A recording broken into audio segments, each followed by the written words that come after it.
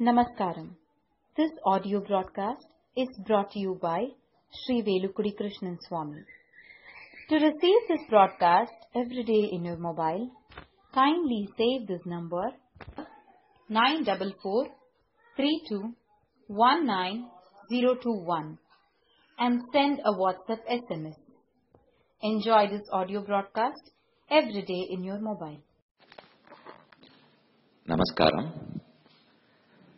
Let me say a few words about superstitions and our faith. Religion is, of course, based on faith. We believe in God, but not that He cannot be proved or His existence is not logical. It can be very much proved, argued, and established. Atman and God, the theory of karma, are all very well established based on logical arguments. Similarly, the Vedas, very rich text which is quite ancient, talk about superstitions. We need not blindly believe on anything that we don't see. For example, we don't see Atman or Paramatman. Then why do we believe? One has to substantiate with arguments that there has to be an Atman besides this body.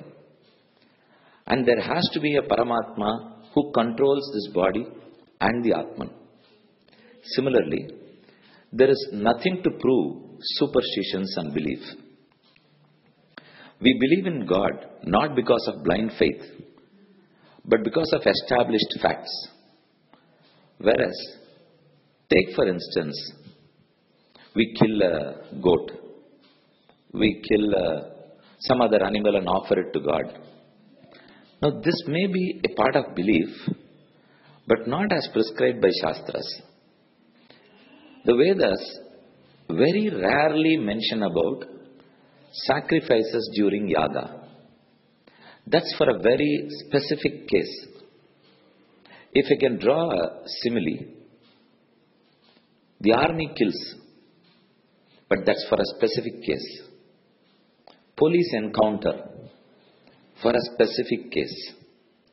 But one cannot generalize it and start killing by ourselves. Similarly, there may be some exceptions as mentioned in the Shastras. They should not be generalized. Piercing something in your tongue or pulling something, we inflicting some pain on ourselves, all these are not very much prescribed in the Shastras. Even taking the case of offering 108 liters of milk or 1008 liters of milk to Bhagavan, I don't think the Vedas or Rishis ever advocated this. They have stayed, in fact, away from this. Should we offer or not? You can offer, but there is a limit to offer. Even when Annakototsavam, the big festival where we offer a lot of food to Bhagavan, it's just not for him. We can't waste that food. It has to be distributed to the needy. So offer milk to Bhagavan, don't waste it. It has to be distributed to children. Our Purvacharyas have never wanted that just give everything to Bhagavan and He is going to pardon you of all your sins. He is not like that. We have to do prayashchitam, clean our sins. Not that we can do some wrong business, illegal business, offer in the hundi of Lord and just clear away your sins. That is not what Bhagavan wants. He wants us to do lot of punyam and offer the fruits of that punyam to Him. He wants us to abstain from papam, never do it. Bhagavan is so fond of us that He would not like us to offend someone or offend myself. Now, why should I inflict pain on myself? That's not required. Bhagavan is very fond and he lives within me. He resides in my mind, in my heart. So if it is pain to me, it will pain to him too. That's not what is accepted in the Shastra. So let us not blindly believe on something. Let it be debated. We are prepared for any argument.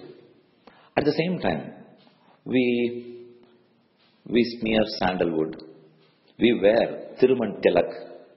Now, are these also superstitions? We wear Panchakacham Veshti, Madishar Pudavai. Should all these be also be done away with? Not at all. All these have a very valued argument. We can prove why we should wear tilak. We can prove why a married person should wear panchakacham. These things are all debated. Whereas other things like sacrifices, killing animals or killing men, pain to myself, all these are superstitions which are not allowed at all. So let's not get carried away by someone's statement that Hinduism is full of superstitions. So better get away from Hinduism or don't believe in it. And in fact, there is a large group today which say that Hinduism is outdated. Not at all. Probably they have not read the Shastras in the right perspective. Let us at least do that.